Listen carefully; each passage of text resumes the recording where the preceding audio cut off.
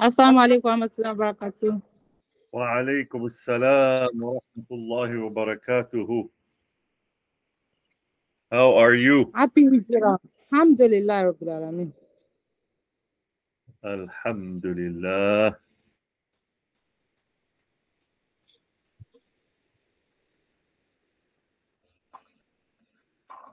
I hope you had a blessed Islamic New Year, inshallah.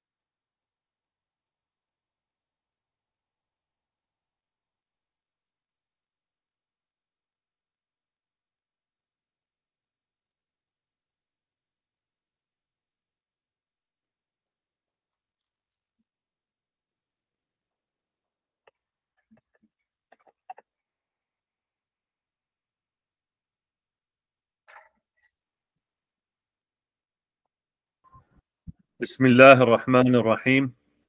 In the name of Allah, the Beneficent, the Merciful, I would like to welcome all of you on this class number 6 on Friday, 21 July 2023. Jum'ah Mubarakah, a blessed Friday to everybody.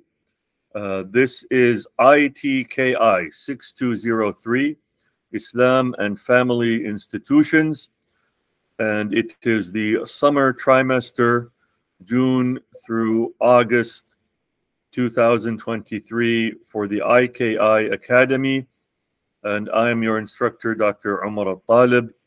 I am happy to be here with you in a mutual learning experience and a chance to share our ideas with each other, our questions with each other, and our concerns and criticisms and challenges with each other.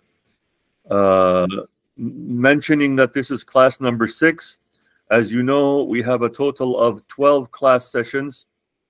So this being the 6th, meaning we have accomplished, we have completed already half of our trimester. So congratulations to all of you who have been with us during this whole time. And we have 1/2 left of the trimester.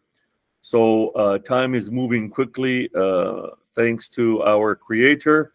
And I was very happy for those of you who sent me assignment number 1.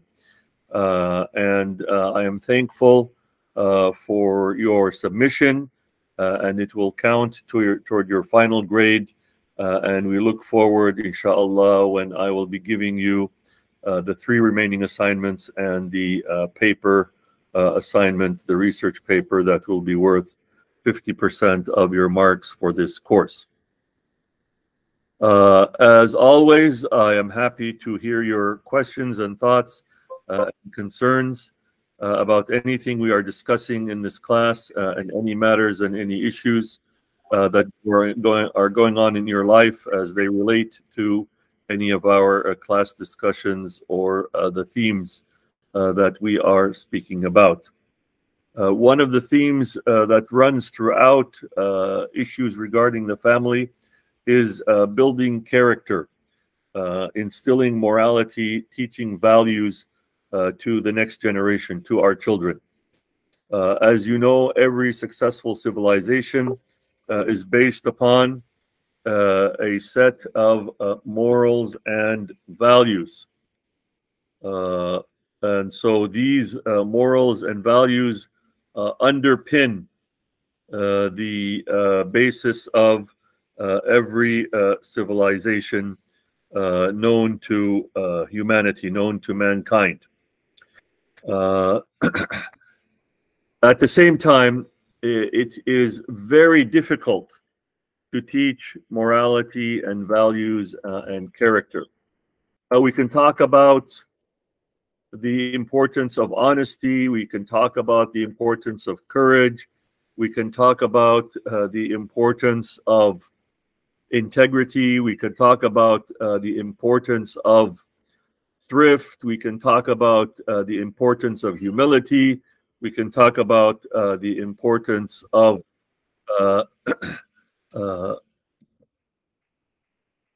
service to the elders. We can talk about the importance of respect of the elders. All these and many other character traits, values, moral principles are important. But their having importance is one thing. Instilling them in the children is a different thing. So no matter how important we think something is, just talking about it is not going to lead us to our goal. It's passing it on and making sure that there is a continuity of these values in the next generation and the generation after that, and so on. And one of the challenges that faced the Prophet Muhammad, peace be upon him, is the Quran was revealed through him. The Quran contains a huge set of values and morals and beliefs, and he tried everything he could to instill these values, morals and beliefs into his companions, into his followers, and then they would try to spread it to others. And then you had the generation after the companions. But as time passed, sometimes these values and character traits are going to be sustainable and continue from one generation to another. So there is continuity or increase. And sometimes there's the opposite. They start to decline. They start to get lost. They start to be forgotten. They start to weaken. And this is what the great Islamic sociologist Ibn Khaldun talked about many hundreds of years ago. He said, civilizations begin weak and poor and unimportant, and then they have a rise, and that is when they become strong in morality, strong in their military, strong in their government, strong in their economy, strong in their families and society, and then they reach a peak, and then you start to see the corruption, the disease, the weakening, the loss of the strength that helped them to rise. So then they slowly or quickly decline. It's true of every civilization on earth. This is one of the rules of God on earth. Civilizations rise and then they fall. And then another civilization rises up and it falls throughout human history, from the beginning of humanity till the end of humanity. So the challenge is, at the family level, continuing these moral values and beliefs, and at the social level and at the civilizational level, keeping these morals and values and beliefs. Very hard, very expensive, very time consuming, but very essential for every single family, society, and civilization. So, where do we stand? What can we do? What are the principles that we can take into account uh, so that what we want to accomplish is properly accomplished? This is not easy. This is not always possible, and this is not always something that we may be well trained to do. So it's just like water. You see, I have a bottle of water here, okay? And as I am giving my talk, my lecture, I am drinking water. Our body needs water. Our body needs nourishment. And this nourishment has to be continuous and has to be repeated all the time throughout the day when we are awake.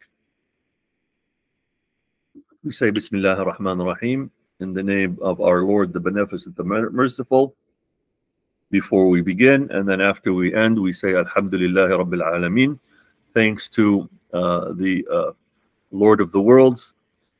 So this water, which we know from science and medicine and nutrition studies, that if you neglect it, if you don't put enough, and if you don't do it consistently, your body will suffer. So without making comparisons that may be misunderstood, one of the ways to understand the importance of values and character traits in every civilization is to compare it to the importance of water. They have to be there. They have to be instilled. They have to be in the right place at the right time, continuously provided. So if you look at Islamic civilization, when it was at its best, over 1,000 years ago, you saw water everywhere. Muslims had places for drinking water in the street. Islamic civilization had places for ablution in the mosques. Muslims had fountains of water throughout their cities and towns. Muslims made sure that they took advantage of the rivers and streams and lakes and oceans and seas where their cities are frequently located. And Muslims made sure that the contact with water was constant, that our bodies continuously got this important resource. And some people say, well, when I'm thirsty, I drink. That's actually problematic. You should drink enough and consistently and to such an extent so that you don't even get to feel thirsty. When you feel thirsty, it's like your body giving you a warning that it's too late. You did not give the body enough, so this is not good. And please, you've waited until it became an emergency. So always drink enough water consistently so that you never actually feel thirsty because you've already given your body enough. So what I'm emphasizing here is, it sounds simple, but it's extremely hard. Continuously nourish your children, continuously provide your children, continuously inject into your children all the values and morals and beliefs that are going to help them become successful in this life and the hereafter, so that they are continuously prepared and nourished for their spirit and their soul and for their body and for their lives. And this is an essential element of all civilizations: the character, the values, the morals, the beliefs. What happens when there is a breakdown in values and morals and beliefs? Well, you get lying, stealing, cheating, raping, killing, murdering, hurting, torturing. You get the worst behaviors of humans against humans, and humans against animals, and humans against the environment, and humans against this earth that sustains them. So you get corruption, and there's a verse in the Quran about corruption in the land and the seas. So how do you corrupt the land? You destroy the forests, you kill the animals, you throw pollution into the rivers. Every single country on earth is polluting the earth. Every single society on earth is polluting the earth in massive quantities. Billions of tons of trash are thrown into our rivers and oceans, and massive amounts of the forests and jungles are being cut down every day and destroyed. And these cannot be renewed. These forests took thousands and hundreds of thousands and millions of years to develop. And we are in the worst possible way destroying them. So this is a sign of corruption. This is a sign of immorality. This is a sign of absence of characters, absence of the right values, absence of the right beliefs. So a child has to love their creator, ought to love their creator, and at the same time love themselves.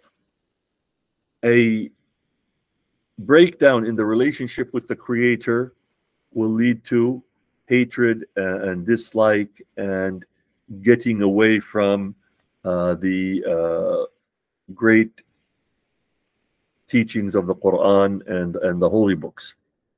A breakdown in the relationship with yourself. If you don't love yourself, you can end up hating yourself. And that can show up as depression, it can show up as suicide, it can show up as loneliness, it can show up as social isolation. So this is where we have to be very careful, especially with our kids. If our kids are happy, healthy, social, interested in learning, interested in serving their elders, interested in taking care of their family, interested in making the world a better place, this is considered positive and healthy and a good set of circumstances and a worthy goal. However, if our children are depressed or lonely or suicidal or antisocial or unwilling to be of good character and be of help to themselves and others, then this is a sign of some kind of disease, some kind of mental issue, some kind of social breakdown. There could be a lot of reasons for it. And our job as parents is to look out for it and to work on preventing it and also to work on resolving it. Now, how, when, where, and why would a parent do that? One way a parent can establish a healthy situation for their children is to connect the children to the family and to nature. So how do you connect the child to their family? You teach them from a very young age to be productive, to serve, to contribute. What might that look like? So from a very young age, children can learn to be clean and to clean things up. Children can learn to be able to wash clothes. They can learn to pick up trash. They can learn to arrange their toys and their clothes and their bed. They can learn to start cooking. They can learn to help the parent, no matter what the parent is doing, while at the same time making sure they do not get hurt and they do not injure themselves. Now, what a lot of parents do, and I'm not saying anything about their intention, but what a lot of parents do is they never teach their children how to cook. They never teach their children how to clean the house. They never teach their children how to make their environment better. Their attitude may be, among many attitudes, let them play, let them have fun, let them enjoy themselves, let them study, all kinds of excuses, as if they are doing their kids a favor or their upbringing is therefore better. Now, this is very problematic because when we say that we need to let children have fun and to play and to enjoy their life, that's good. But what children need to learn is that cooking is fun, cleaning is fun, helping your parents is fun. It is part of being happy. It is part of enjoying life. It is part of play. Let me repeat this so that it is very clear. Rather than making a distinction between having fun and playing and enjoying themselves and engaging in productive activities on the other side, we combine the two. Productivity is a value that should be taught to every child as something fun and good and nice and worthy of reward. So we combine service to parents, cleaning the house, being helpful, cooking, cleaning, washing the dishes, or washing the clothes, taking care of the yard outside the house, welcoming guests. All this is essential to be instilled in children as part of their happiness and fulfillment and having fun and playing. And this is for all ages. So what some parents do, again, I'm not criticizing the parent in terms of their intention, but what I'm saying is what some parents do. Let's say you have guests coming. Rather than the child greeting the guest at the door, opening the door, welcoming the guest, the parents do it.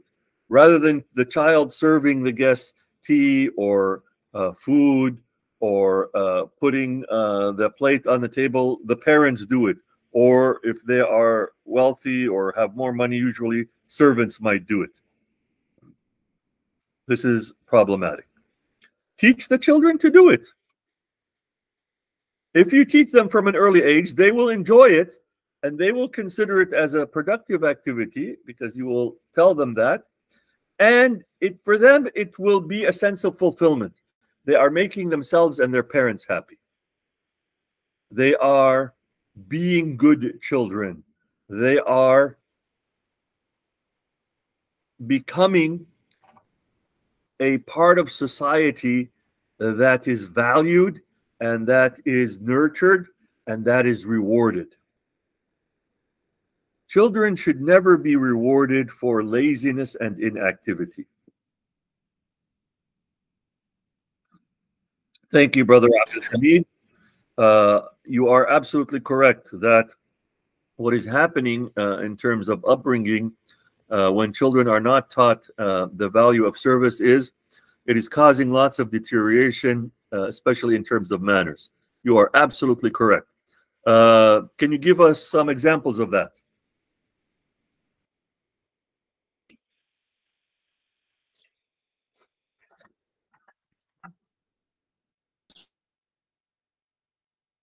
Assalamu alaikum. Alaikum assalam. Thank you very much, Doctor. I've been saying a lot, so which is just the fact. Because an example is in my own locality where I stay.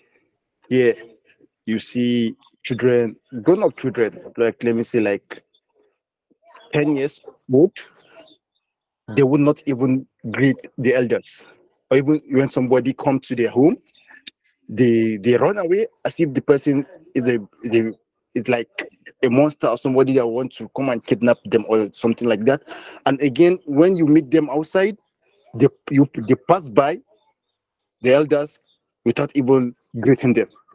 So, which is causing a lot of issues, whereby since they don't have a good manner to even greet an elder, how will that person talk to them in case if they are doing something wrong?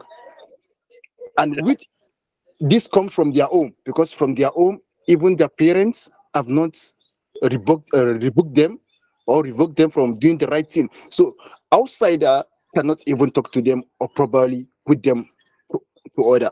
So that is what I part of the situation here.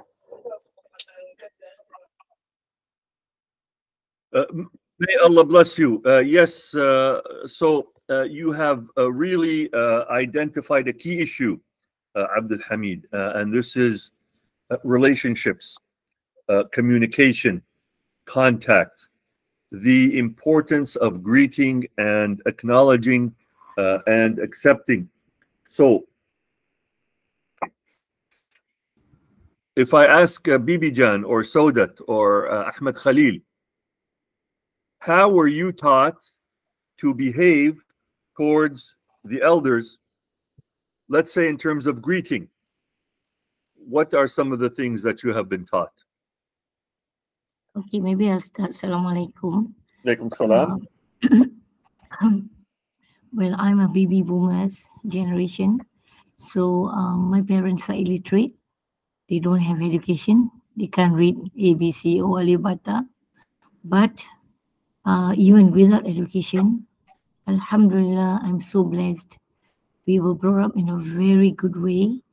We were taught about what is adab, what is akhlaq, and what is moral values. We have to call our family members, especially among the elders, according to the hierarchy. Unlike now, they can just call anyone and they can call their parents their own name. But in the past, we have to call our uncle, our aunties, both sides, maternal, paternal side, in different way. We have to recognize, we have to appropriate way of addressing them. So even if we were to walk in front of them, we have to bend our body. We just can't walk straight, you know. So even if we want to point anything, we have to point using our thumb. We just can't pointing using our fingers.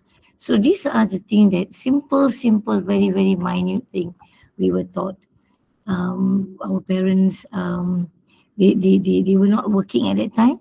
Even if they were working, we have our other elderly that also keep an eye on us. Our aunties, our uncles. I think now with the, I mean, for me, I see the changes in especially in a country like Singapore over the years from 1950s up to the year now, 70 years. I find that the whole society landscape have changed the values. We're not just talking about erosion of values. I'm talking about really absence of the values. Then they're trying to bring back the value in school, which I find that sometimes is value is not just being taught, value is being caught. You know, people have to see the value in action. It's very difficult to tell to the child in the classroom setting that, you know, you have to do this, you have to do that, but in reality, we don't see it being manifested. So again, the whole process of socialization in the past and now is very different. So we are not actually focusing on the fardu ain, we are more focusing on the fardu kifaya. I'm talking about my situation in Singapore, where our Muslim parents, just like in any way, we have the whole continuum of Muslim parents. We have one extreme who is just focusing on religious, on values, on rituals, and ignoring the other part. They don't want the children to go to mainstream school. They prefer to educate themselves, homeschooling, blah, blah, blah. And we want them to be, they want the child to be in the pesantren or the Islamic madrasah school, where they feel that the child will be protected, insulated, you know, against all these so-called evil secular values. And we have also the other extreme of our Muslim parents who believe that the only way to get good school, if you cannot send to madrasa, because madrasa is also not foolproof, but they send to Christian mission school, minus adopting the mission, the Christian practices, but they know that the Christian actually focus on value rather than normal government school or government aided school. So there are a lot of diversity in the practice of whether Muslim or non-Muslim. So the whole spectrum can be seen, whether even in the other extreme, both sides of the pole. I find that this is where being Muslim, I believe that Alhamdulillah is very important to have a very proper tasawwur, proper understanding of Islam, proper perspective of Islam, so that our children will grow up in a very Islamic way. So even though they are living in the contemporary, modern, plural, secularism, whatever ism, Alhamdulillah, they are very grounded, they are very centered, because we make sure that they are Allah centric, they have high level of Islamic consciousness. I think that itself, we leave it to Allah to guide them, to guide them and to guide them and to protect them. Wallahu alam. Wonderful, wonderful. Thank you for that contribution, Bibi Jan. So that what were you taught on how to treat and greet elders?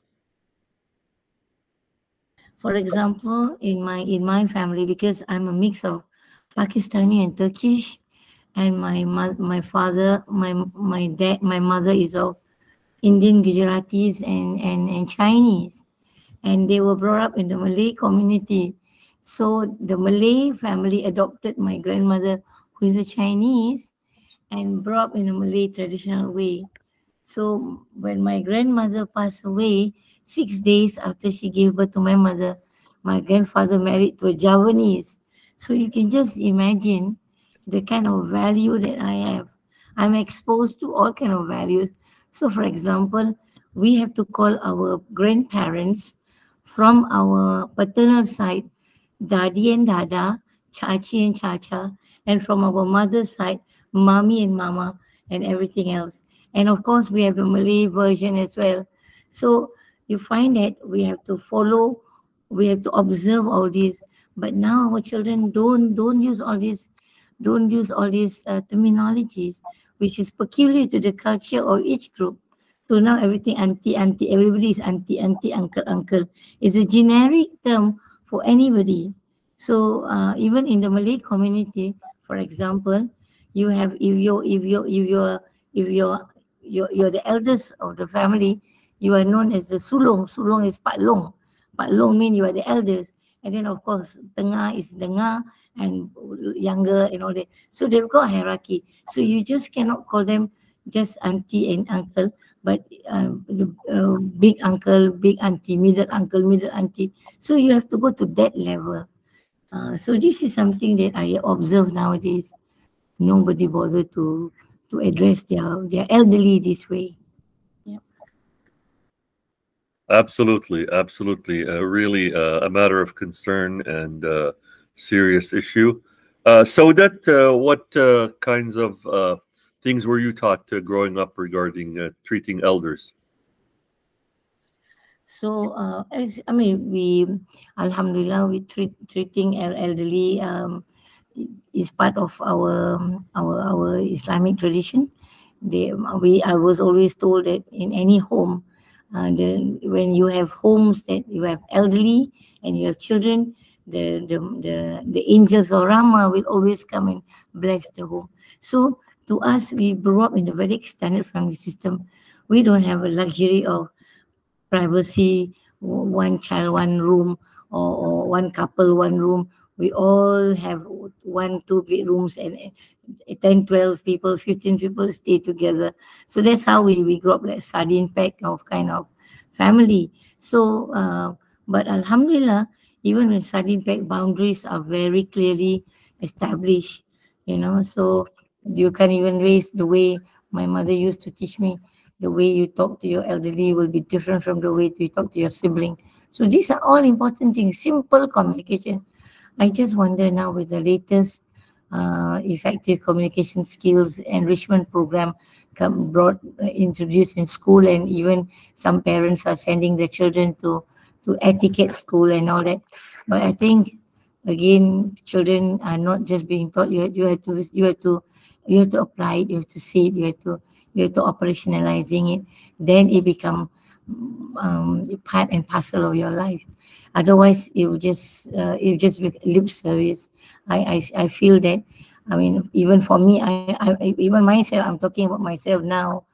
I'm taking care of my elderly at home, and I've got 6 kids, and my daughter, one of my daughters, they receive education in Australia, and they stayed there for 20 over years. And she told me, "Mommy, in Australia, why are you putting your father here at home? Don't you think he is best taken care by? We have all the money in the world to pay the best elder care or whatever for him." I said, "Look, yes, you may have doctors 24 hours, you may have nurses 24 hours, you have everything. But at this time of her life, his life, he needs someone, his family. When he opened his eyes, his family." So this you can see how the child sees that the elderly in the Western world, they are very independent, unlike the elderly in your community, mommy, where they expect the children to take care. I said, look, you cannot compare, because a child, a 14-year-old child, 10-year-old child in the Western world, they're already independent. They leave their home. They can stay in their friend house. In our family, we don't allow you to leave our house until you get married, until you move to your husband's house. That's how we are taught. So it's different, it's a different value. But again, this value changes is very much related to generational, intergenerational characteristic and traits. So it's intertwined with the whole thing. So we cannot have a blank check that actually, oh, because they are of different generation, therefore they have different value. Yes, agree. But this is where we, being elderly and having good Islamic understanding, knowledge, and all that, we have to teach them the right values. Yeah, Wallahu alam. Thank you, Bibi Jan. Saudat, can you hear us?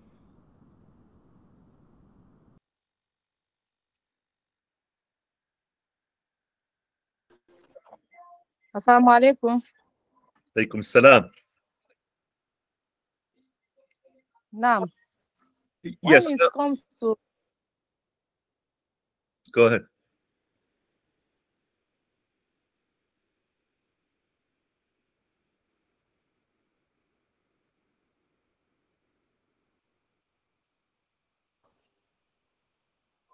Assalamu alaikum. Alaikum salam. Now, hope you can hear me very well now. Yes. Okay. When it comes to child upbringing, or let me say how the children, how to respect the elderly person. Alhamdulillah, I believe Islam teaches us everything. So the more we understand Islam, the better we become in terms of akhlaq, moral, and everything generally. So I'm I'm very fortunate to be one of the daughter of scholars in my community. So they taught us everything about Islam. When we are trying to talk about the respect to the elders, in fact, they let us know that if elderly, if is our right, is the right for us to greet elderly person first. Don't wait for elderly person to say assalamu alaikum to you before you greet. You must greet them first. And if they carry something, you must collect it.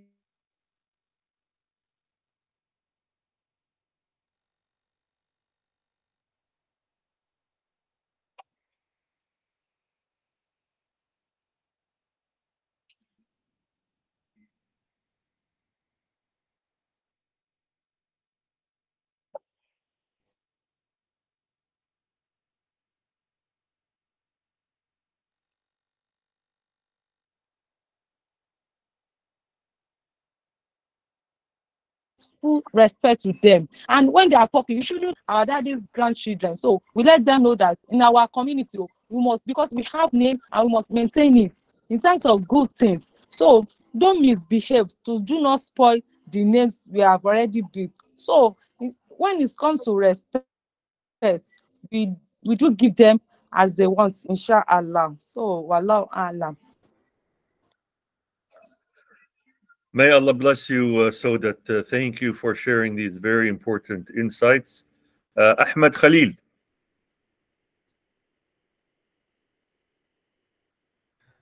Assalamu alaikum.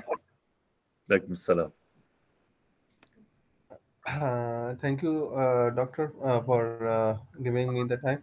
Yeah, in our side here, I also belong to the same nation from where Miss Bibi Jan is, that is Pakistan, and some of that the traditions match with what she has said. So, of course, Alhamdulillah, we are being brought up here with very purpose of akhlaq and akhlaq hasana, and we are being taught of respect to elders and love to the children. And then it is very clear the Prophet ﷺ has what he has taught us. The dua is Rabbir Hamhuma Kama Rabbayani Sagira. That we should pray for our parents, that how they have treated us, Allah Almighty treat them.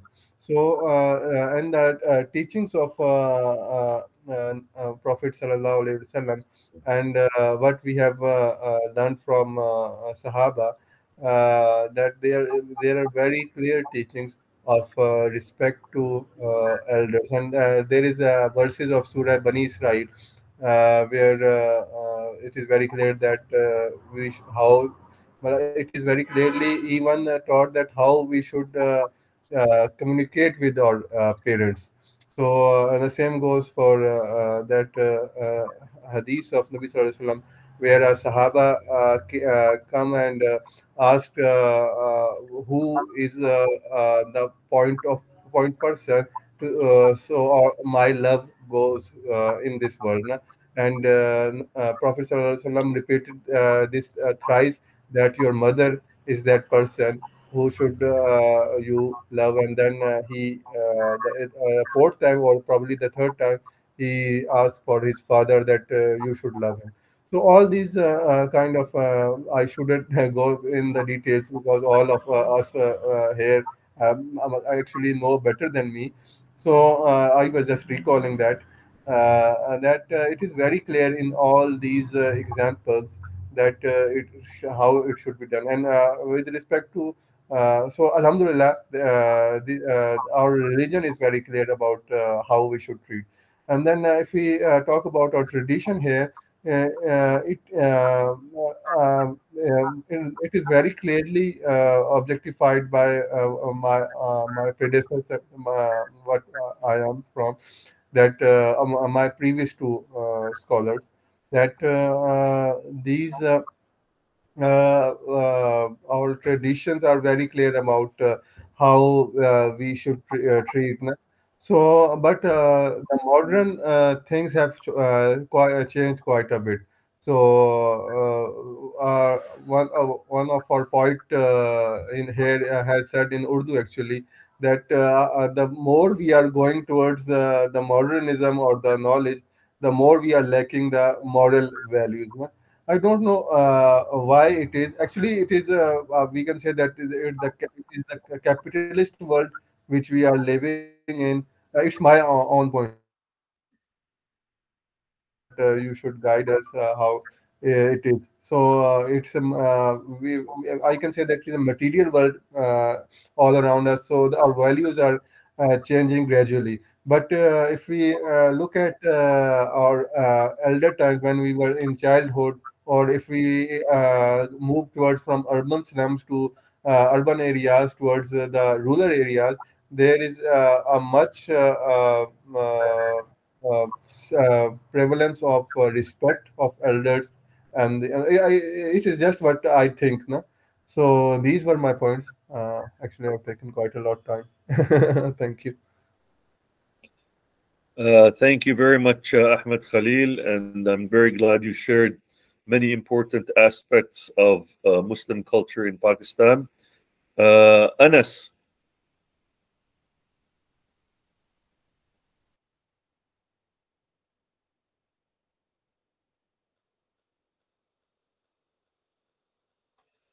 brother Anas Padikal.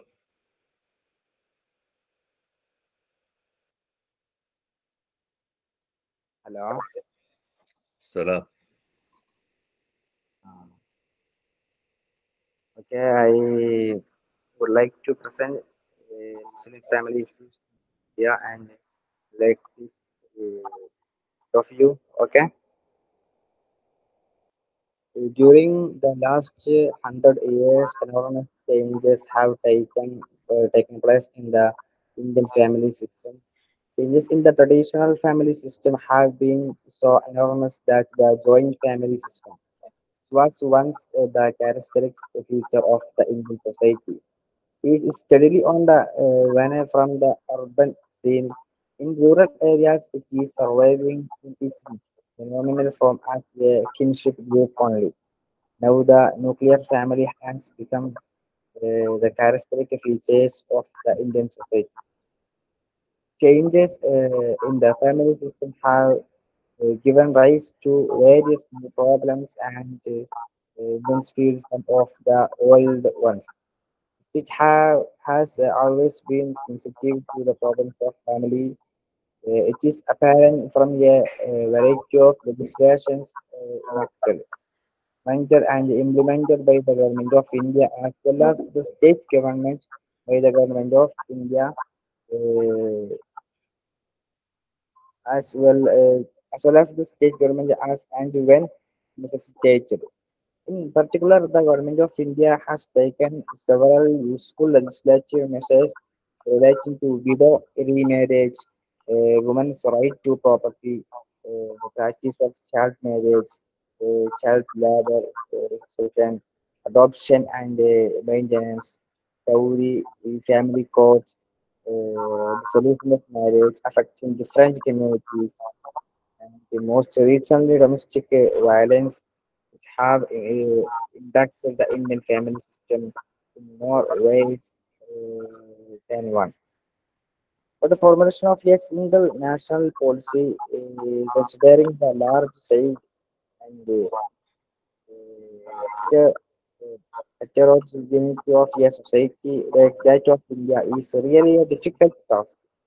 Barriers to the creation of comprehensive national policy in India are indicated by Indian equality. It's also true that the state does not have enough political will to do so for some political experience.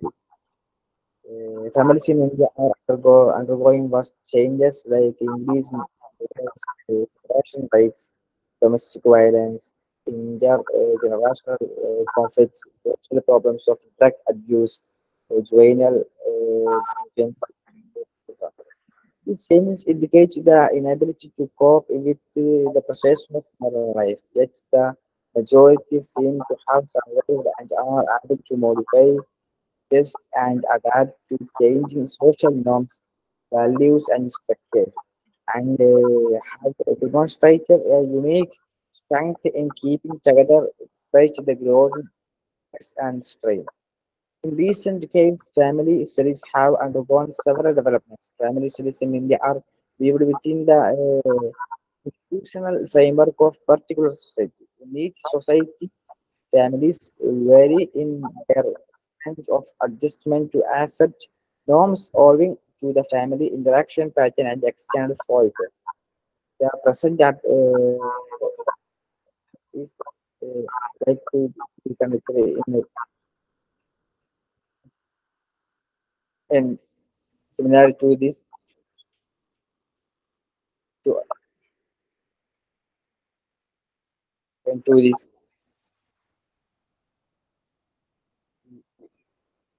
solve these problems. Okay, thank you. Thank you, Anas. We really appreciate your contribution to this discussion in our class about upbringing and how children are taught to respect their parents. Sanjar, what can you share about how you were taught, what you were taught on how to respect elders and parents? Assalamu alaikum. Alaikum salam. Uh, the family upbringing in Uzbekistan. We have many issues as Muslims have throughout the world, but there is a little bit difference between Uzbek Muslims and other Muslims in other part of the world. Because here in Uzbekistan, you know, very secularized and experienced atheism. And after this, we have been undergoing transformation in value system. Yeah, we cannot say that culturally our Uzbek society is not homogeneous. It's different because some part of population oriented at Islamic values. Some of them, the Russian European values, not liberal, because there are also some kind of conservative regarding the upbringing, children raising. And when it comes to the respect for elders, yeah, still we have such a tradition or value. We support this, but as the younger generations, it's very, very, I would say, related to the big cities, because big cities and their cultural ties, the values are very weak among the young children, but in rural areas, more conservative and use respect not their parents but also elders in area. What to say? No, I think after 10 or 20 years later, this value will be abolished or what say, distracted. I don't know, but this is a tendency because family institution is changing, the values is changing in our society today because of the globalization and the liberalization and at that state policy, xenophobic policy. This abstracting the family values, especially traditional values regarding the family, regarding the elders. Thank you very much. Jazakallah khair. Thank you, all of you, for your contributions to this discussion, to this sharing of different types of habits and behaviors that can be instilled in children to show respect for elders. So in my generation, for example, we never call our elder by their first name. We never say, like my mom, her name is Ilham, I would never call her Ilham. My dad, his name is Hisham, I would never address him as Hisham. I would say mother or father. or if it is my uncle or aunt or other elder person, I would call them as a teacher or professor or sheikh or Mr. or Mrs. And there is a way that children were taught to greet elders. One way is you shake their hand and you kiss their hand and you kiss their head, and you show respect by bowing to them. So these are only some physical actions that are ways of showing respect. And it can be different, as you indicated, in different cultures. A lot of the kids in the new generation, they don't do that, or it is not considered as important by them, or they do it, but they don't really want to do it, which is, again, from the point of view of cultural transmission of values, quite problematic.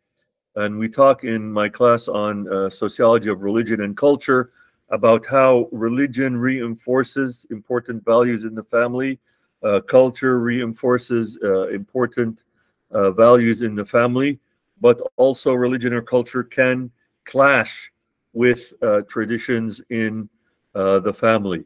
So there are differences between Muslims on the practice of kissing the feet of your elder. This is still practiced in some societies. Some Muslims accept it and do it. Some other Muslims think it is improper and too demeaning. But again, it's a contextual issue. What is wrong with it? If it is to indicate respect and support for an elder, if it is to indicate humility, then that is positive. But if it is done to politicians, if it is done not with good or true intentions, but rather because the person is a hypocrite, or a person wants to impress some rich man or woman, or some government official, then in that case it can be considered unacceptable and demeaning. And so what is ideal, what is desired, is to have the religion and the culture reinforce the values that the family is trying to teach the children. And this also shows up with greeting. As you were saying, the child should initiate the greeting. The child should say Assalamu alaikum before the adult says Assalamu alaikum to them. The child should walk toward the adult and acknowledge them and greet them, rather than waiting for the adult to come to them. In terms of service, a child should bring water to their mother or father, rather than expecting the mother or father to bring a drink or a glass of water to them. So these kinds of behavior patterns and habits are one of many indications of the kinds of values that are an element in terms of child character education. And when we talk about it in the book on parent-family relations, and we emphasize a lot that ignoring or neglecting these matters, which may to some parents seem like they are trivial, or they're not interested in them, will cause some issues and concerns for the cultural and moral development of our children. As we know, the religion of Islam is very much focused on values and morality. Akhlaq in Arabic are values, and mabadi are principles. So the etiquette that a child must show is critical. Now, in some countries, especially among the more powerful, among the wealthy, there is a certain etiquette. Anas, you are sharing with us. Oh, the assignment. Okay. So there's a certain etiquette. So when you are eating, especially with rich people, or in a fancy restaurant, there is a plate, and then there is a spoon, a fork, a knife in a certain order, and then you are supposed to pick them up in a certain order, and you're supposed to cut your food in a certain way, and you're supposed to bring the food to your mouth in a certain way, and you should close your mouth when you're eating, and you shouldn't talk while you are eating or chewing your food. So all this is a part of something called etiquette, eating etiquette, for example, or dining etiquette, or entertaining etiquette if you have guests at your house or you are a guest at another person's house. So this is among Muslims and non-Muslims, part and parcel of proper social behavior, of civilized behavior. This notion of proper etiquette needs to be continued from one generation to another and shouldn't be limited to just practices that are done when you are with high-level and powerful people or famous people or rich people. It should be a set of values and etiquettes that are shown throughout a person's life and taught to them from when we are children. Now, if we talk about the priorities for our children, these also have to be very clear. So a Muslim family may tell their child and teach their child and emphasize to their child that first and foremost, the priority is the relationship with the Creator, a relationship of love and respect and worship to the Creator. And in turn, the Creator reciprocates by loving the creation. So we are the creation, we love the Creator, and then the Creator loves us. And based upon this relationship of love, we engage in a variety of activities that fall into various moral categories, various types of values, a certain type of character. So, for example, we love our parents as part of fulfilling the teaching of our Creator that we need to and we should and we must love our parents and respect our parents. If our relationship with our parents becomes purely materialistic, like it was pointed out in this discussion about materialism, then there's a breakdown. Then it becomes transactional. Then it becomes, well, if my parents give me money, then I give them love and support. This type of relationship is sociologically very problematic. It is not sustainable. It is not a good foundation for any civilization, whether it is Islamic civilization or other. The relationship between children and parents, if we are saying it should be based on love, and this love should be without limits and should be based upon the highest form of love, which is love for the Creator, then it can sustain itself and be continuous. It becomes part of our conscience, and it becomes part of our own level of character and values and morality. So love for parents, which then entails respect for the parents, which then entails humility and proper behavior toward the parents, has a foundation when it is based upon a loving relationship with the Creator. If it becomes, like I said, transactional, economic, money-based, then there are so many reasons for it to break apart.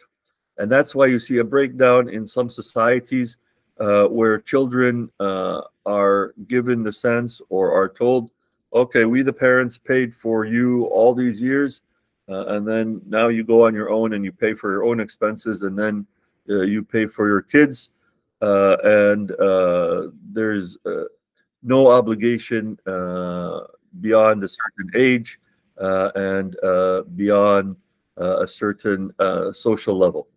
So you see in some societies, the parents can be very rich and the children very poor, and that's considered fine. Or the children are very rich and the parents are very poor, and that's considered fine. The children don't have to give anything to the parents. They have no responsibility to the parents. They don't owe anything to the parents. They don't feel guilty about not supporting their parents. Whereas other societies, and this is being advocated as an Islamic value, that parents have obligations to their children until they mature, but throughout the lives of the parents and the children, there's reciprocity. If any side needs help or support, there is a sense of obligation and commitment regardless of age. And particularly that commitment is true from the children to the parents. Now, some were mentioning about how parents, rather than living with their children, end up being put in a nursing home or a senior citizen center, which has become normal, common, the thing to do in many developed societies. And there's a lot of discussion about this. Is it something that is truly a sign of respect and love and support, putting your parents in a nursing home or in a senior citizens living arrangement, or some alternative like living together with your parents or nearby your parents? And many Muslims, and this is what we advocate in our parenting book, as much as possible, when parents and children are together or living nearby and providing mutual support, this is most advantageous to both parties, especially when you start getting grandchildren. Now, of course, there are cases where the parents become very ill, they need nursing care, they need very intensive health care, and certainly the sons or the daughters, unless that's their specialty, nursing, can either provide and pay for a nurse to take care of their parents, or if that's not doable, then the parents, the option would be to put them in a nursing facility, hopefully something close by, for medical needs. It shouldn't be a way to get rid of the parents or to push away any responsibility toward the parents. So this is a common element in Muslim societies and many non-Muslim societies, where the issue of respect is on a higher priority, or one of the highest priorities. Another issue of priorities has to do with whether the parents bring up their children to be spoiled, which is too much leniency, or to be very controlled and strict and harsh with the children, which is another extreme. And from the point of view of sociology, these extremes are both very problematic. Many parents think that the way to show love and concern and attention to the kids is to spoil them. Now, of course, they will not say that or admit that. They will say, yes, I was deprived in my life. I didn't have so many nice things. I will let my kids have it and be happy and enjoy and have fun. Now, if this leads to spoiling of the child, and the child becomes arrogant, rude, disrespectful, uncaring, then the disadvantages are more than any advantages you may have been trying to seek. Now, some parents go to the other extreme, as I said. They deprive their children, they restrict their children, they put too much limitations on their children. And a lot of times this happens particularly with daughters more than sons. So a lot of times sons can get away with a lot of things. They can go play outside the house. They can have friends, male or female. They can go see movies in the theater. They can go to the mall. Whereas some Muslim families and some non-Muslim families are overly conservative. So they, especially toward the daughters, don't let the daughter leave the house. Don't let the daughter have friends of their choosing.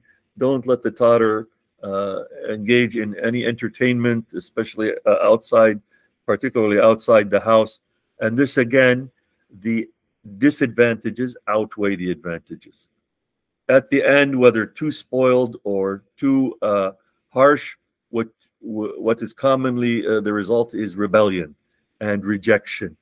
and rather than love and commitment and appreciation for the parents, what is commonly seen is distrust, hatred, dislike, and rejection of the parents, neither of which is good for the family and neither of which is good for society. If you are clear on these things and are happy with the points that are being made, we can also talk about something called hierarchy. What is hierarchy? Hierarchy means there are levels in a society or in a group. There are those who are higher and then middle and then lower. So you can have economic hierarchy, political hierarchy, social hierarchy.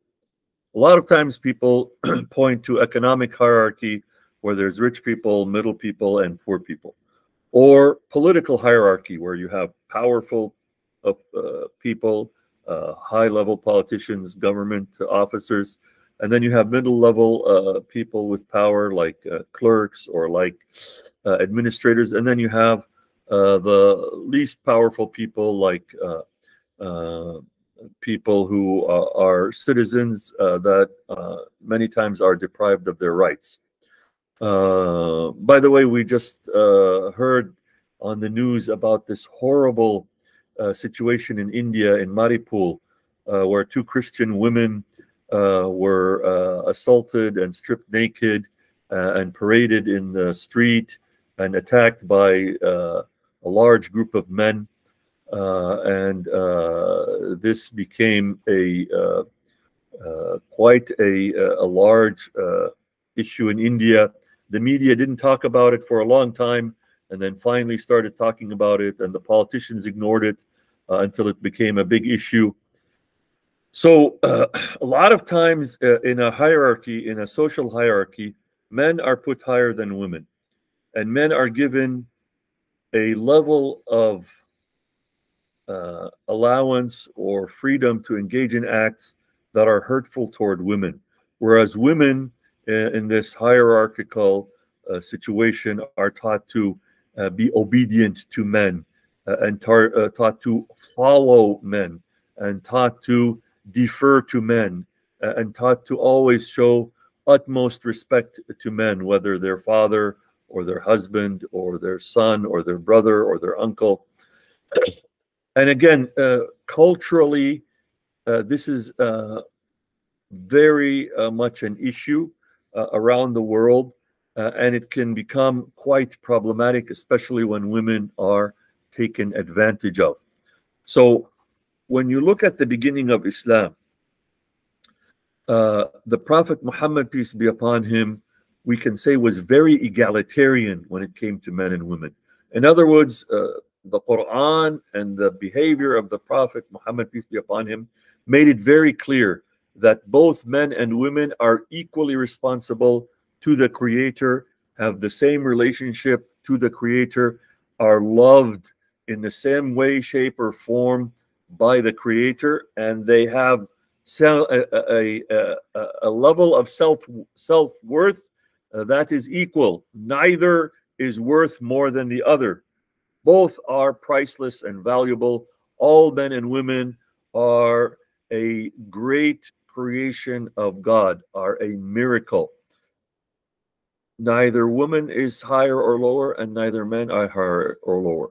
However, some societies, whether they are affected by some old Catholic teachings or tribal teachings, have adopted an idea that women are not equal to men in terms of value or worth or social level.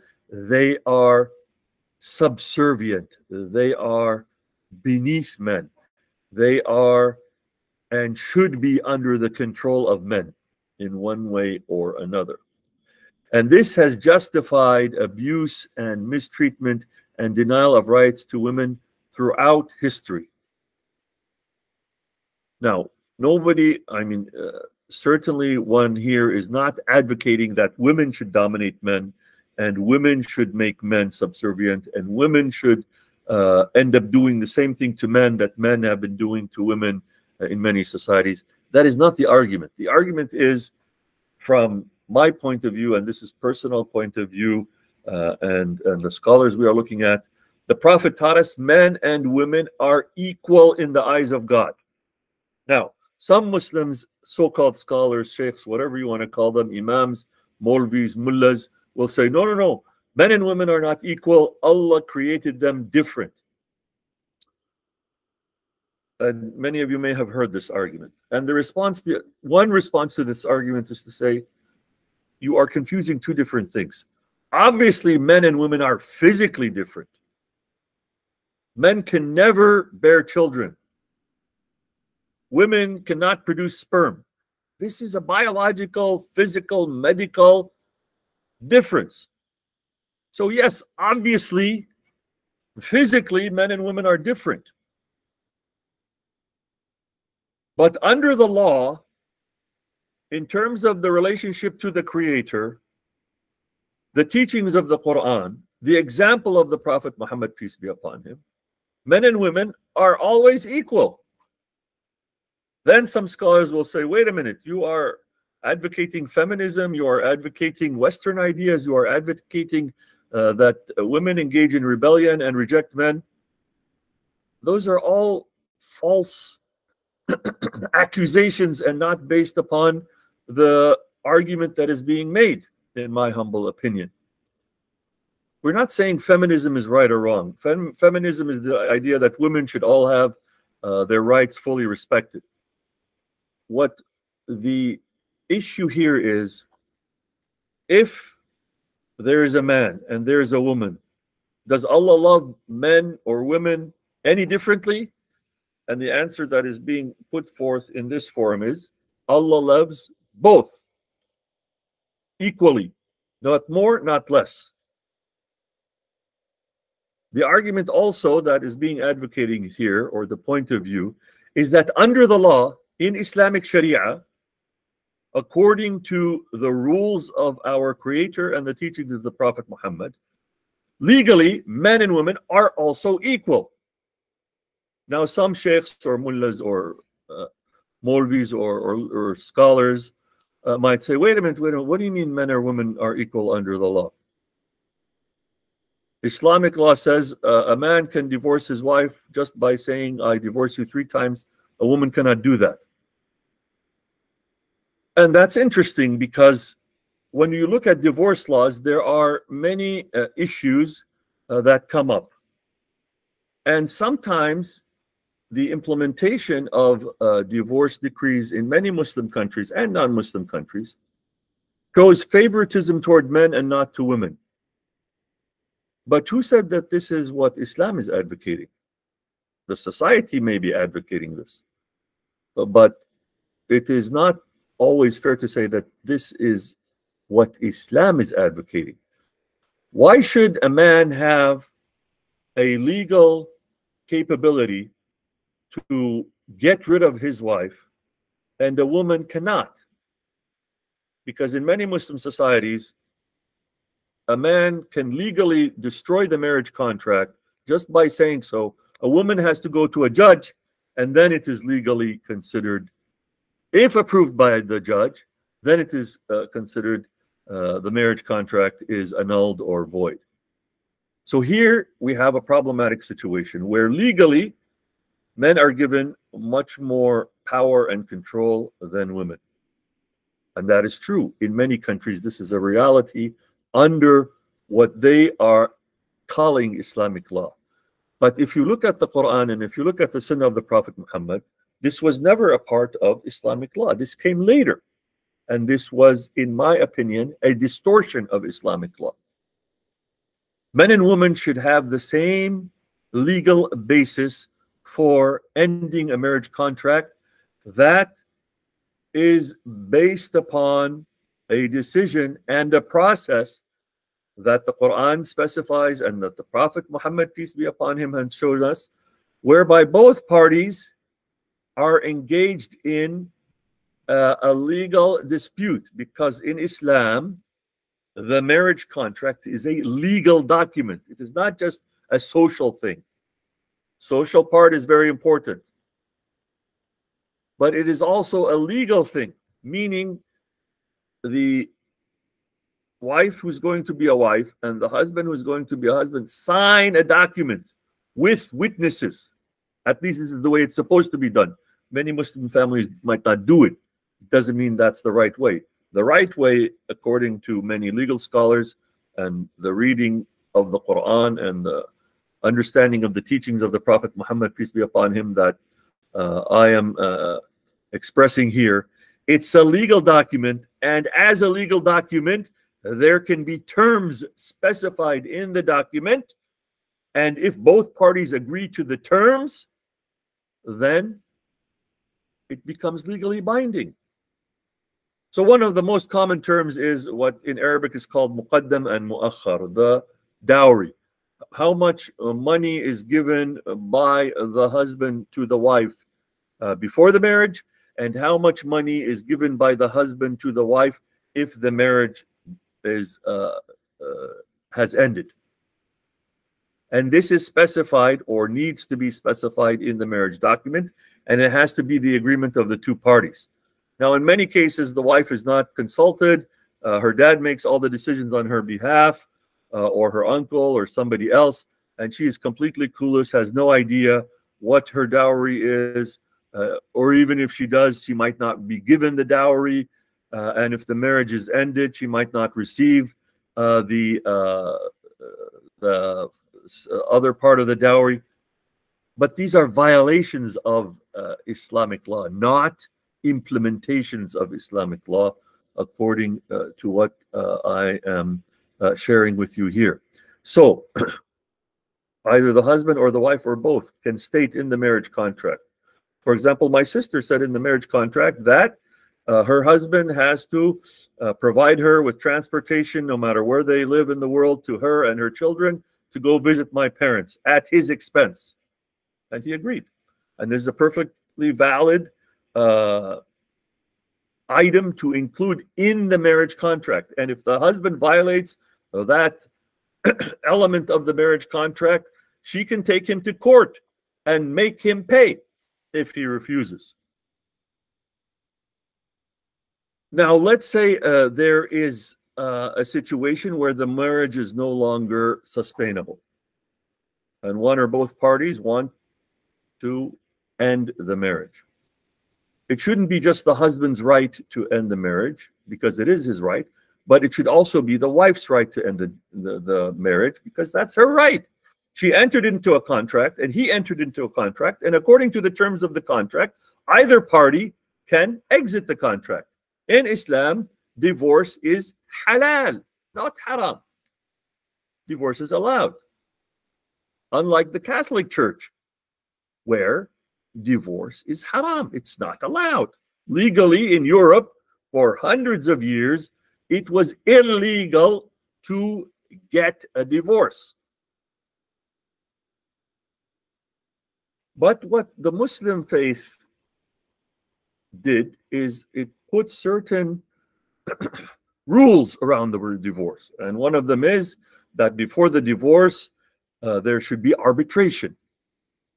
Okay? And the Muslim sources are very clear on this. So when we're told, حَكَمٌ مِّنْ أَهْلِهِ وَحَكَمٌ مِّنْ أَهْلِهَا, in the case where there is the possibility of the marriage ending, the arbitration required by Islam is that she assigns a representative and he assigns a representative, and these representatives get together and try to find a solution or solutions to the issue. One from her family and one from his family. At least one from her family and at least one from his family. This is a requirement in Islamic law, in Sharia. Now, many families do not implement this or ignore this or don't know about this. It doesn't change the fact. It is clearly stated in the Islamic sources through the Quran and Sunnah. Then, if the parties still cannot maintain the marriage despite all the efforts to reconcile and to arbitrate, then it goes to court. Now, in order for the divorce to be legal, there is a court situation whereby both parties come to an agreement to end the marriage. Now, if they are both in agreement, then they sign a piece of paper that says we both agree to end the marriage according to the following terms. If there is a disagreement, which happens a lot, for example, if the wife wants to divorce but the husband doesn't want to divorce, or the husband wants a divorce but the wife doesn't, then this is what we call a legal dispute.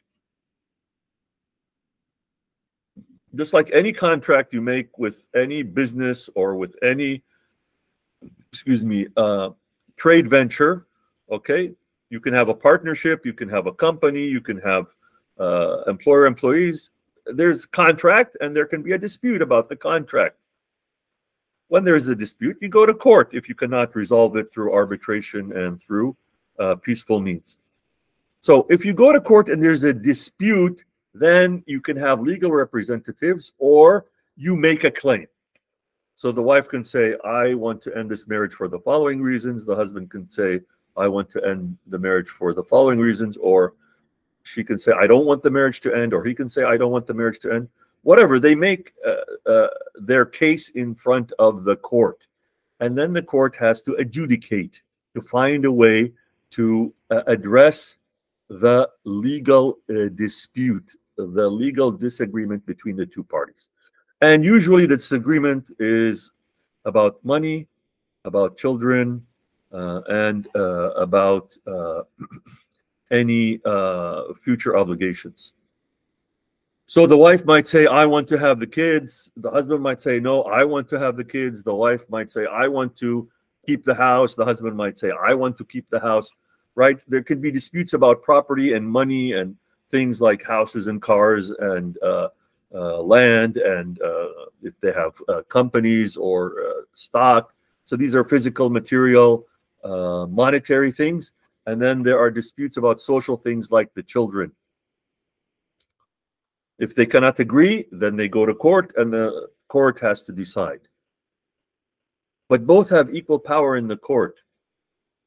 The problem is what? Many courts in the Muslim world, but also in the non-Muslim court, a lot of times automatically favor the man, favor the husband. So automatically, in most cases, they will say, oh, give the children to the husband. We don't care what she says. Children go to the husband. So here's a problem in the implementation and understanding of Islamic law. Many courts claim, so-called Sharia courts, they're called in some countries, that automatically, or even if they don't say it, what they do is they automatically just give the kids to the dad, to the father. And here is when there is a disagreement between the culture and the religion. Islam says they are both equal and have equal rights. The courts behave otherwise, give more preference to the father than the mother. In many developed countries like the United States, it's the opposite. There's more preference given to the mom rather than to the dad with regard to what's called child custody. So like something like 90% of the courts or the cases, the children are assigned to the mother rather than the father. And so there's a big fathers movement in the United States and other countries where they're saying, we love our children just as much as our ex-wives love the children. We want to have access to the children.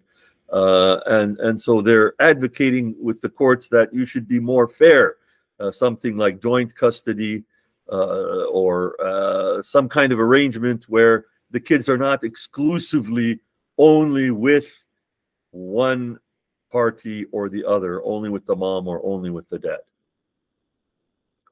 Add this to the fact that in the egalitarian nature of Islam that I am presenting here and that is being discussed on the table is the same thing goes for political issues.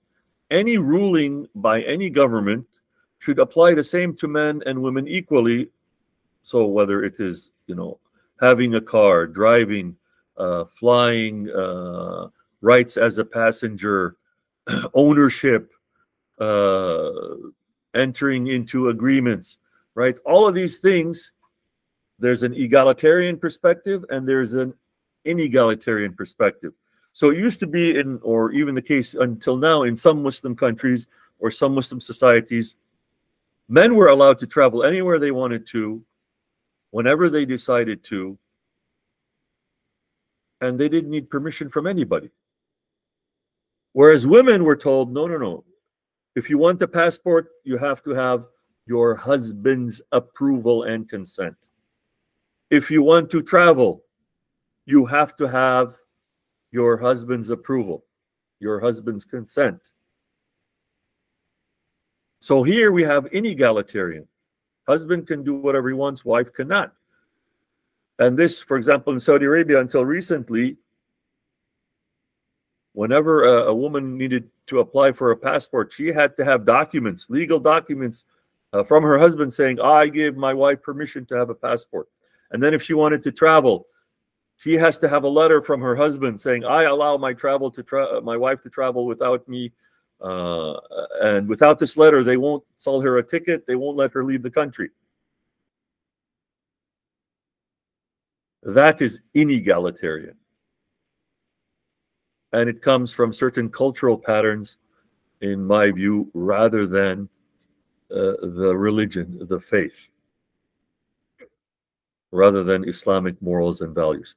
So when we are teaching our children, are we going to teach them egalitarianism or inequality, non-egalitarianism, or anti-egalitarianism? Are we going to teach them that our sons or daughters, we love them both the same and just as much? Or are we going to teach them, whether by words or by action, that our sons are more important than our daughters? Our daughters should serve our sons. Whatever the son wants, the daughter should provide, not the opposite. Because this is what actually happens in many families, including my relatives and my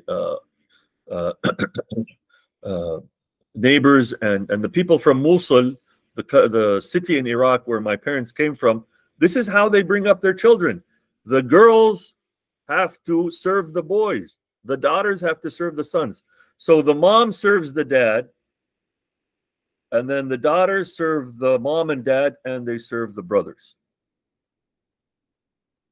My parents grew up like this. Many people in Iraq grew up like this.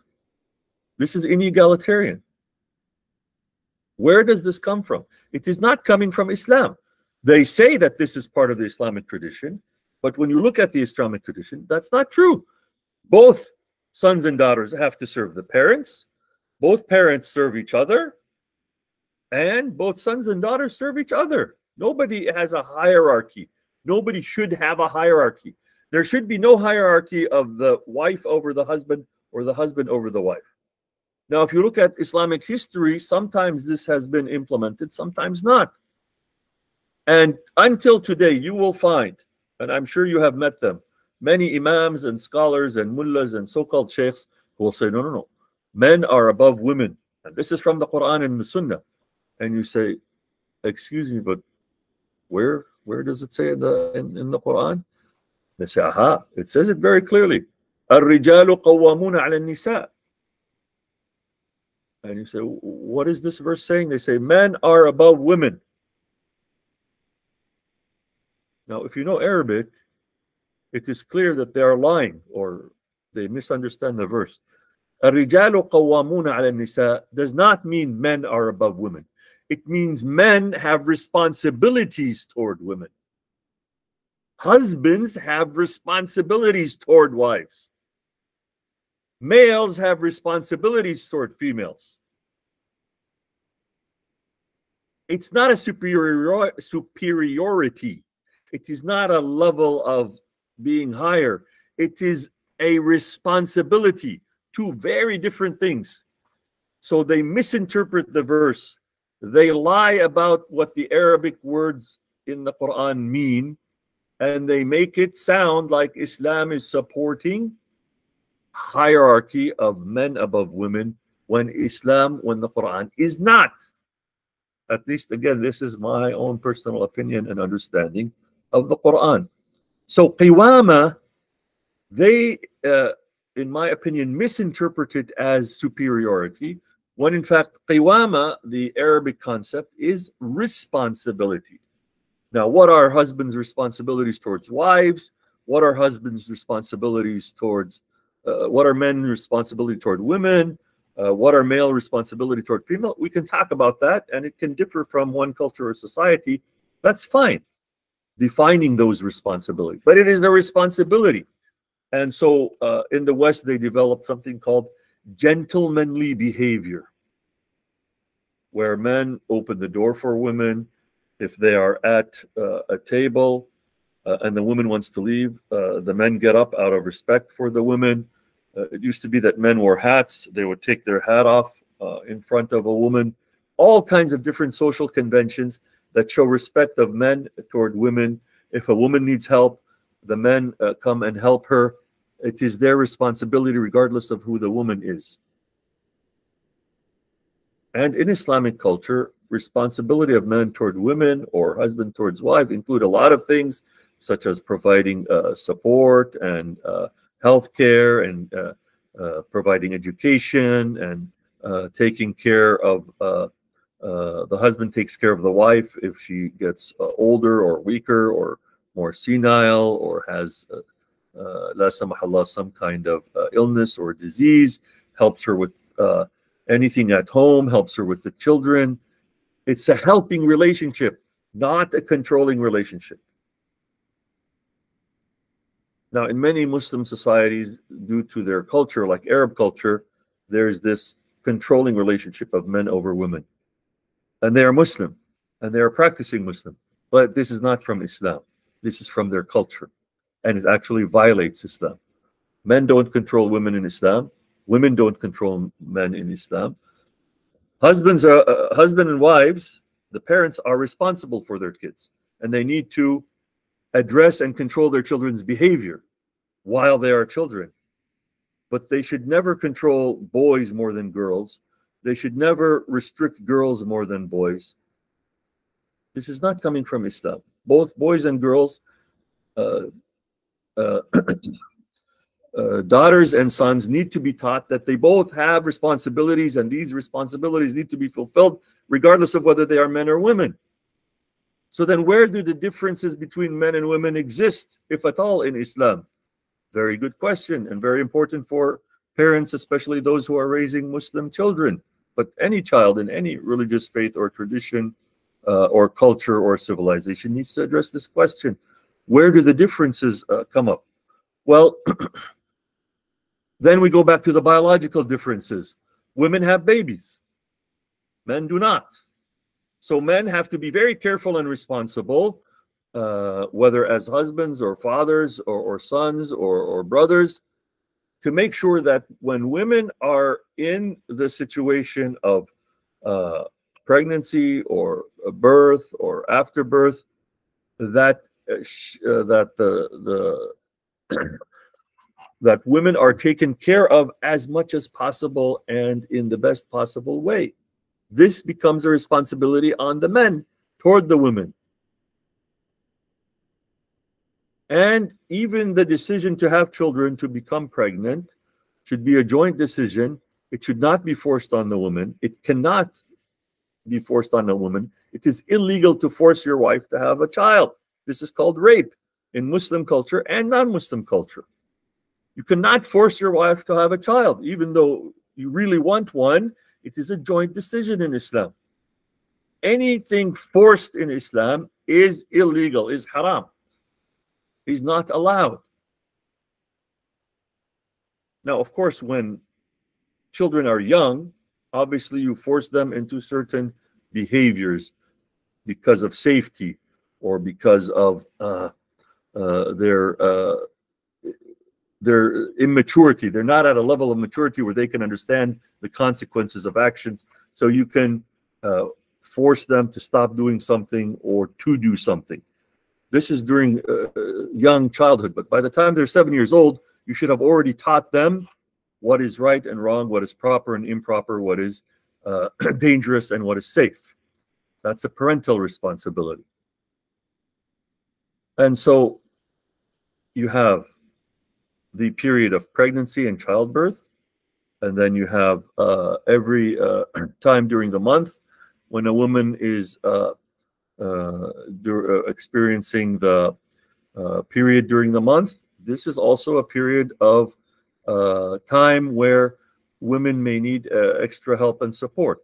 Not all women, but some women, and that's fine. This is again a responsibility of other men and women toward a woman during her specific period of the month. And then other than that, there's no physical, biological basis for any type of inequality. And the only thing that's really we could call unequal is the increased responsibility of men towards women, not the other way around. Now, some say, well, in Islamic tradition, a wife has to listen to her husband in order to get into heaven. This is, again, a very common thing. And they allegedly come up with hadith from the Prophet Muhammad sallallahu alaihi wasallam that a wife cannot enter into heaven unless she listens to her husband. A daughter cannot get into heaven unless she listens to her dad, and these kinds of things. This is just not true. This is not part of Islamic tradition, and there's a lot of made-up hadith about this. A woman enters into heaven by pleasing the Creator. A man enters into heaven by pleasing the Creator, not by pleasing another human being. Pleasing another human being is not the basis for heaven or hell. Everybody obviously should respect everybody's rights, yes. And violating another person's rights, whether male or female, gets you sins which can lead you to hell. Doing good things can get you good deeds which can lead you to heaven. But it's not based upon male or female, man or woman. It's just based upon being a good human being, following the rules that the Creator has put in the universe for us, for humanity. So this notion that somehow the way to get to heaven is a wife has to serve her husband, has to listen to everything the husband says, has to be a kind of doll or tool in her husband's hands. Not Islamic. Cultural, yes, in some cultures, but not Islamic. Even though it is reinforced by some so-called sheikhs or mullahs or scholars or religious figures. So if a religious figure were to say that, oh, Dr. Omar, oh, you people, you're advocating rebellion of women against men, or you're advocating deviance, or you're advocating women to become sexually immoral or out of control or chaos, these kind of responses are not based upon facts. They are not based upon proper reading of Islamic sources. They are not based upon history. They're just accusations. Why should a woman and a man, husband and wife, fully respecting each other, be an issue or a problem? Why would any sheikh or mullah think that we are saying something horrible or terrible or wrong? The reason actually is sociological and economic and political. Men who want to be dominant and controlling try to find those who are weaker so that they could dominate them and control them. This is true throughout human history. So the shaitan, the devil, Satan, wants to dominate and control you by suggesting that you do immoral things, improper things, deviant things, because that's a way of domination and control through suggestion. Men who feel they are weak, who have psychological issues, sociological issues, they will try to dominate those who they think are weaker or can be dominated. So what happens is, in what is in anthropology they call patriarchal societies, men try to dominate over women for psychological and sociological reasons. They have issues, and to address those issues, they think the way to address those issues, of course they're not doing this consciously in most cases, is to dominate. And who to dominate? The culture creates an environment where women are told, you have to serve men. So when women are brought up this way and men are told you have to be strong, You have to be in control. You have to show your honor and your dignity, and you are the protector, and you are the real force and the power. So then sociologically, anthropologically, you get a situation where women are trained to be the weaker part of a relationship with men who are trained to be the stronger part of a relationship. Purely sociological, economic, and political, not from the Islamic sources at all. Now, why would men want to feel that they have to dominate and control and to be powerful? And in turn, society would train women to serve as the weaker and subservient role. This is a very fascinating psychological and sociological question. Many societies feel the need to dominate women because of fear. Many men, not all men, but many men, they will never admit this, of course, are afraid of women.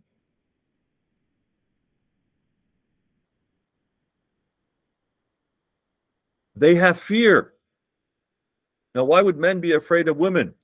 Because a lot of times women have shown more intelligence and more maturity and more ability than men. And this, according to some men, or the reaction of some men, is a cause for fear. They're taught, or they get the idea from one or more sources, that women are more stupid or more weak or more incapable or more backward. And yet when they see a woman who is smarter than them, achieving more than them, better than them, stronger than them, then they are scared. It's a natural human instinct to be scared of an entity that is stronger and more powerful than you. That's why, human beings are instinctually, for example, afraid of many wild animals, because that animal can hurt you. So there's an instinct, a response against entities, live things, creatures that are more powerful than you. So for some men, this gets part of their psyche, part of their mental construction is that somehow women are supposed to be weaker. So when they show strength, then they see that as a threat or a challenge. Now, why would men want to make sure that they dominate women and they be stronger than women? Part of it is a survival instinct. The societies, when humanity first started out and for thousands of years, there were a lot of causes of death. Babies died, men and women died. So society had to keep replenishing, otherwise it died out. So you had to get more babies, more people, more members of society. Well, how do you get babies? Men can't produce babies, women produce babies. So you had to get women as soon as possible and as constantly as possible to produce babies and then even more babies.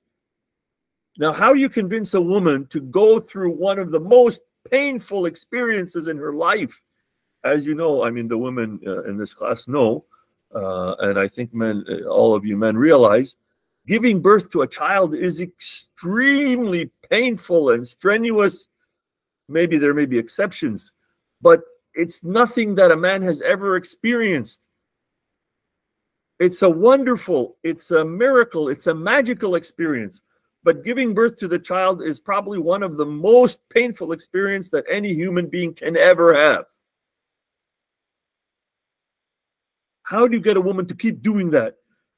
From as soon as she become able to have children, as soon as she reaches puberty, which can be at 13, 14, or even sooner, up until she can no longer have babies, which is depending on the medical, obstetrical, and gynecological studies, can be up to age 45, 50, maybe 55. Okay, so let's say from 15 to 55. How many years is that? 15 to 55. 40 years, right? How do you convince a woman for 40 years to keep having babies? One after the other, after the other, after the other, after the other. And not just have babies, but take care of the babies. So that involves breastfeeding, it involves infant care, it involves all kinds of staying up late at night when the baby is crying, feeding it every time it wants to be fed, cleaning it, weaning it off of the breast milk.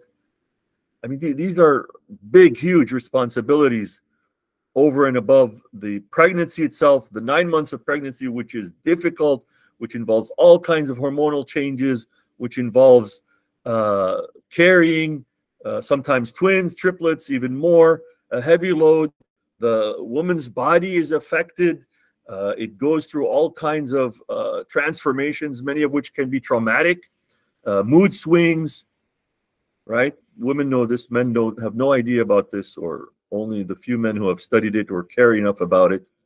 So for 40 years, she is going through all this massive pain and commitment and sacrifice of her own life and her own body, because well, a lot of women die in childbirth, right? For 40 years, 30 to 40 years, continuously.